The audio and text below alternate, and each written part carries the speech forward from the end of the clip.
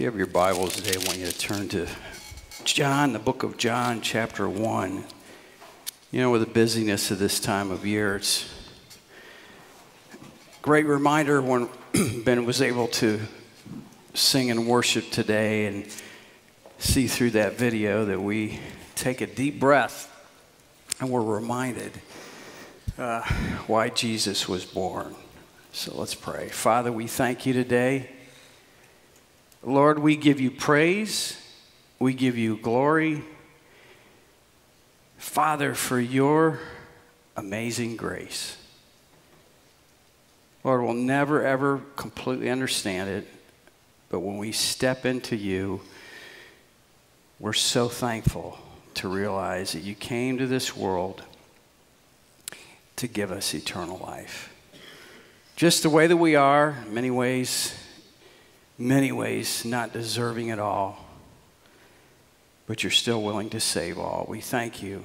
We give you all the glory for how we've been able to worship you today, and now we open your word. In Jesus' name, amen. You know, we're looking at a book of John, and when we should share this with you, but when we look at John in chapter 1, if you're here visiting with us today, we probably do this about, once or twice a year. So I just feel comfortable with this, but I want you to turn to the person next to you and say, I have issues. Would you do that? Go ahead. All right. Go ahead. All right.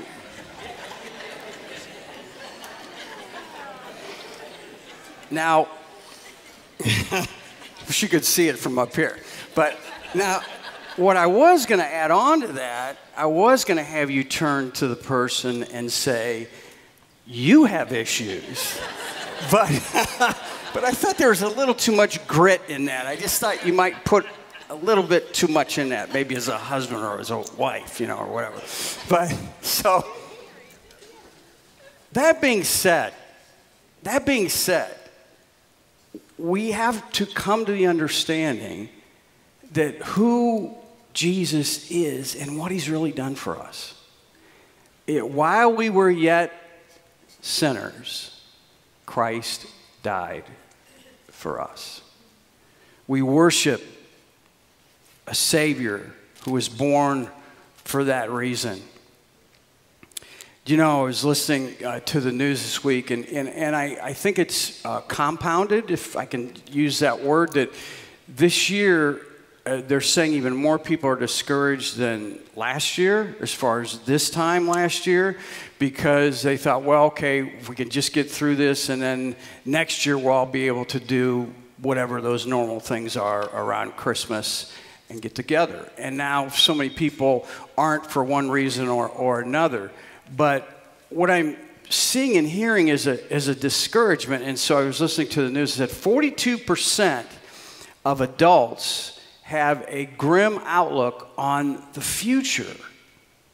Think about that. And a lot of times I don't believe everything. We don't believe everything we hear in the news. But I have a tendency to believe that because the people that you run into, whether they're strangers or whether they're friends or someone you grew up with or family members, people are more discouraged now than ever. I believe one of the ways that we can be encouraged, without a doubt, is to continue to understand God's amazing grace. And his amazing grace is Jesus. No matter what things look like, no matter what you're going through, God can still work through it. That's who he is. And that's why Jesus came. Well, John chapter 1 and verse 14 through 17. And the Word became flesh and dwelt among us, and we beheld his glory, and the glory as of the only begotten of the Father, full of grace and truth. John bore witness of him, meaning John the Baptist, and cried out, saying, this was he whom I said, he who comes after me is preferred before me, for he was before me, meaning Jesus. And of his fullness we have all received grace for grace.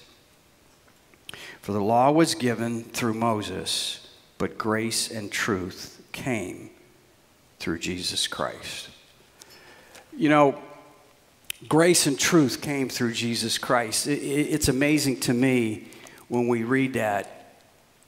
It's the words of Jesus. You say, what do you mean, Dallas? The Word became flesh and dwelt among us. The Word became flesh and dwelt among us. This is God's Word.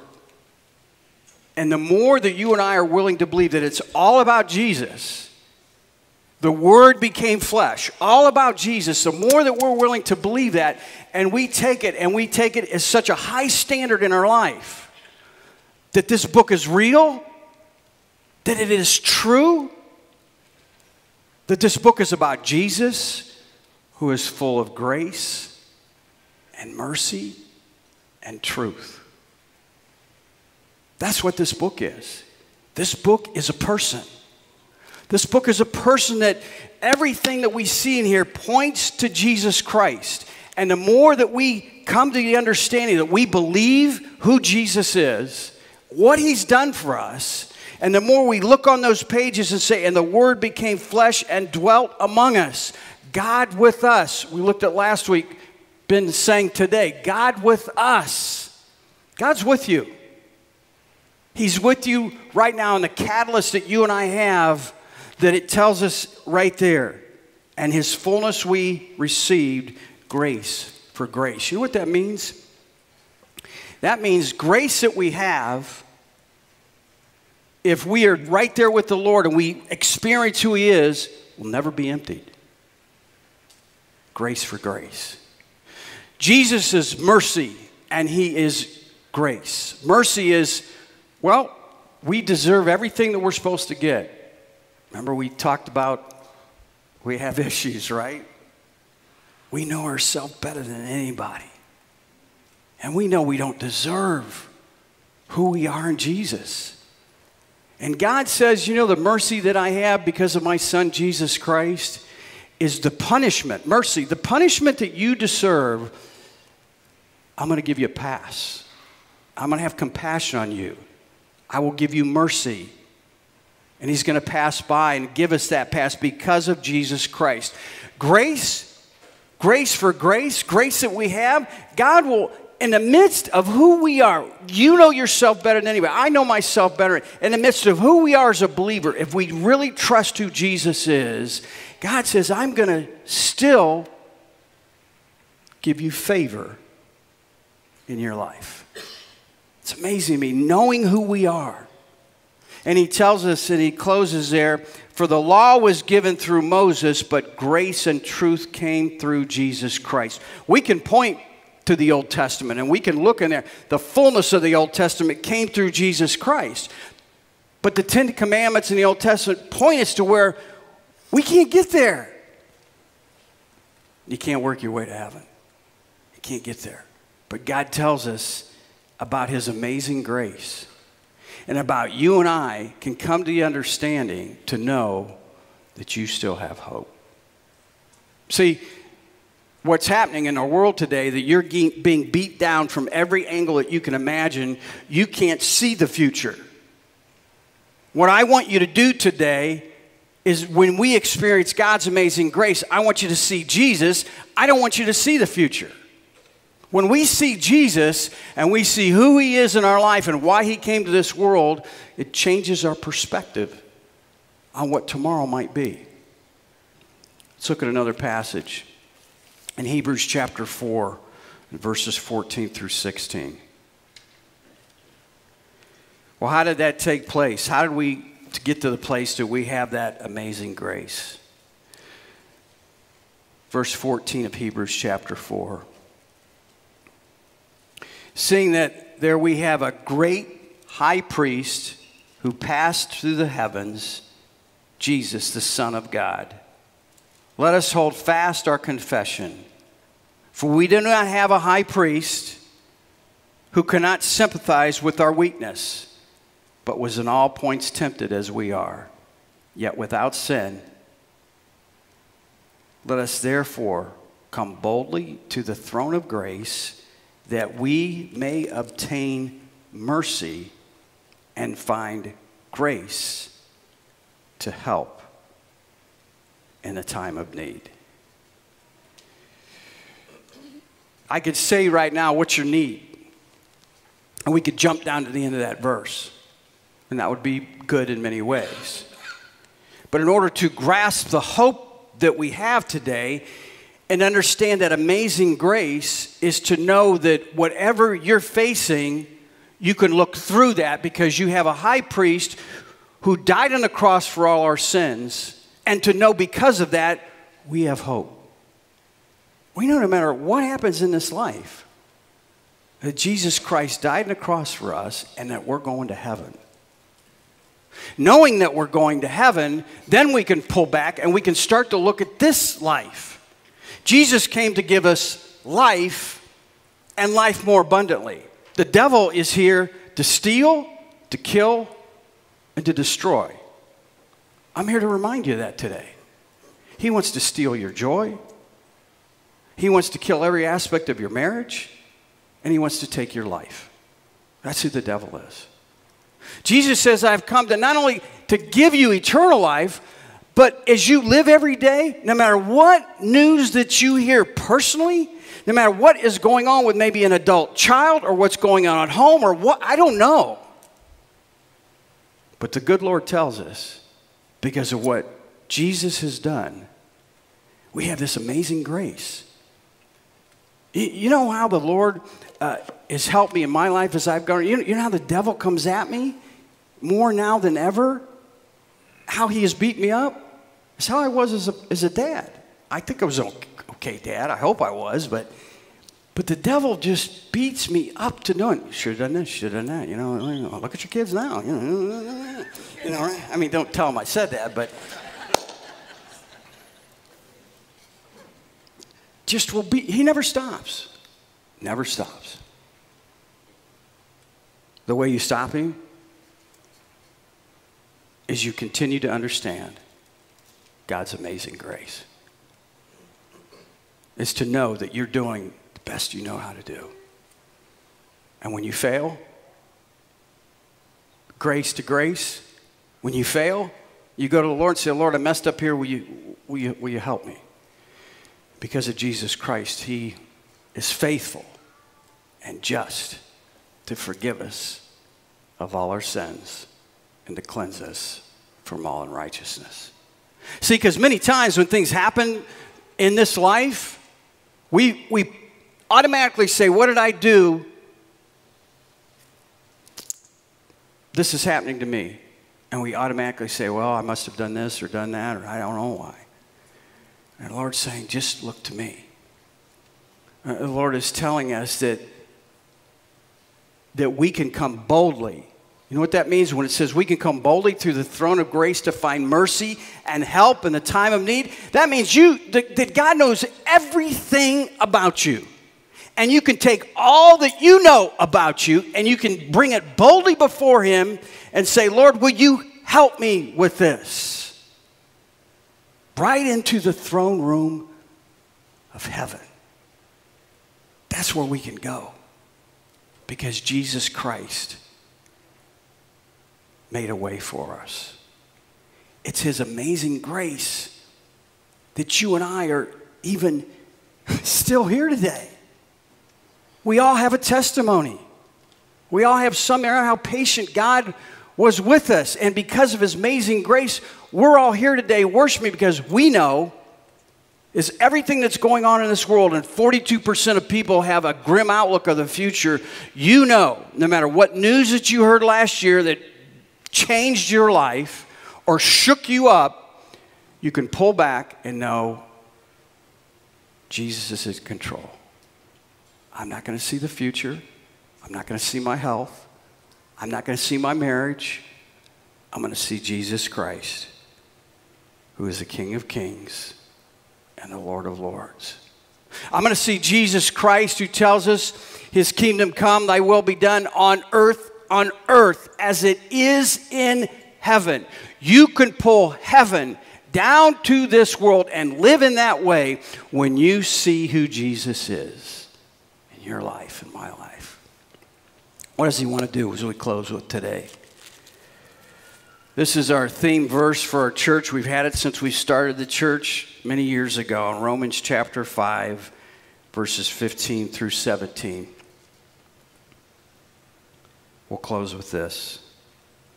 But the free gift is not like the offense. In other words, what we did wrong. For if by one man's offense many died, much more the grace of God and the gift by the grace of the one man, Jesus Christ, meaning Jesus died for all, abound to many. And the gift is not like which came through the one who sinned, in other words, us. For the judgment which came from one offense resulted in condemnation. It all started back in the garden with Adam and Eve. But the free gift which came from many offenses resulted in justification. For if by one man's offense death reigned through the one, much more those who receive the abundance of grace and the gift of righteousness will reign in life through the one, Jesus Christ. You know, I don't know, all of us have a certain point in time that we have a destiny in our life, and we're here for so many years. And as we live in this life, God wants us to live with a joy that we can experience. No matter what we hear, no matter what takes place in the news, no matter what you hear personally, God has a joy for us to experience. Grace to grace, as our outward body continues to deteriorate in this life, it says our inward spirit gets newer every day. God's grace. As you face whatever you're facing in this life, to know that you can have victory is to understand who Jesus is. That while we were yet sinners, he died for us. And when we mess up and we do things we shouldn't do, he's there for us. And when the devil makes us feel guilty, Jesus is there for us and he forgives us. God's amazing grace is that for God so loved the world that he gave his only begotten Son, that whosoever shall call upon the name of the Lord shall be saved. From that day forward, the Lord has a plan, and look, my life and your life, how patient that he's been. That's his grace. That's his mercy. You are his child. All he wants is something amazing for your life. He wants to give you life and life more abundantly. And we worship him today in that grace and in that truth, to know that we'll never understand why he did what he did for us. But we can give our life to him and be thankful. You know, I was reminded, I was preparing for this message and thinking about how patient the Lord is with us. A few years ago, I was doing a funeral, and a lady came up to me after the funeral. She says, "Dallas, can I talk to you for a minute?" I said, "Sure." And she says, do you realize how many people that you had that were praying for you? I said, "Well, I don't know, what are you talking about?" And she says, "I used to work," now she goes back 40 years. Tell you how long ago it was. I was about 20, I don't know. She goes, "I used to work at the McDonald's on Arlington and Waterloo Road." If you're old enough to remember, that was the only McDonald's here really in town. And she goes, "Used to come in there late at night, and we all knew what was going on, and do you know how many people were praying for you?" Wow. God's grace that saved a wretch like me. God loves us so much He's so patient with us. And all he wants, in the midst of whatever we're doing, to see him. And to know that he has a plan for our life so we can have joy and peace. I see Jesus every day, our Savior, who gave us his word. He became flesh. This is Jesus. And the Holy Spirit that he gives us takes this and it becomes a catalyst. And the uniqueness and the miracle of this every day is when you and I are willing to open it up. Exactly what you need for what you cannot see tomorrow, he will give you late tonight here, or he'll give you early in the morning when you open it up. He'll give you exactly what you need. Grace, mercy, truth, compassion. As a child of God, he loves you more than you could ever know.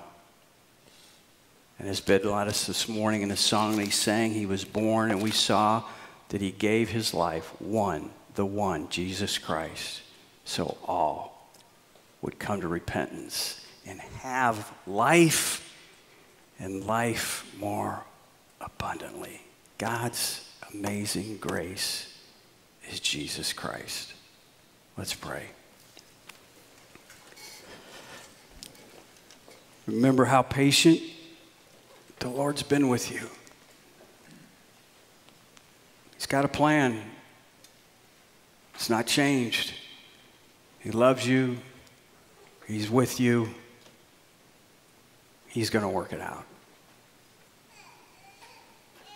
The devil will tell you anything imaginable to stop you from having joy. Father, we thank you that we're reminded once again through the power of your Spirit that you came to be with us and you gave us your word, your spoken word. You, everything in this book is you. And it is amazing that you would die for us as sinners. It is amazing that you would give us mercy and that you would give us grace. And we would reign in this life and have victory, all because of you. Lord, reminded the day that you were born, and we remember the time that we were born again. Lord, you're so patient, so loving, so full of grace that never runs out. Lord, you've been so good to us. Lord, if there's someone here today watching, may they pray, Jesus, forgive me, a sinner. I believe that you are God's one and only Son, and that you came and lived a perfect life, and that you died on a cross for all of my sins. And I ask you, Jesus, to come into my heart, to forgive me, to save me of all of my sins. From this day forward, help me to live by your resurrection power. Jesus, if there's someone even here today, as we stand and Ben leads us in an invitation song, friend, bring a friend, may someone come forward and ask you into their heart today. In Jesus' name.